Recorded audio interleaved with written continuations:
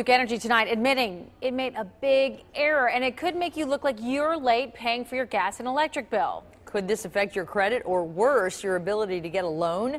Consumer reporter John Matarese has been looking into this and joins us now with the latest. John? Well, Carol, imagine finding out that you can't get gas, electric, or phone service in a new home or apartment. Why? Because you were late paying your Duke Energy bill.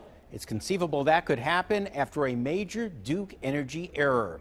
Duke today confirmed that it incorrectly reported thousands of payments as being late to a National Utility Credit Bureau. This affects more than 500,000 customers in Ohio, Indiana, and northern Kentucky. Now, Duke says it is correcting the error, but it could affect anyone who's applying for any sort of utility service.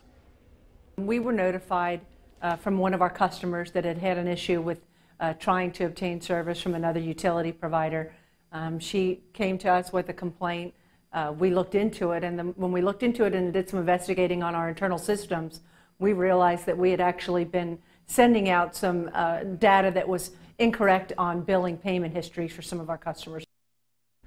Now, Duke says this error primarily affects people on even or budget billing, but Duke insists it did not send this incorrect information to the big three bureaus, Equifax, Experian, or TransUnion. So if you're applying for a home or car loan, it should not affect you.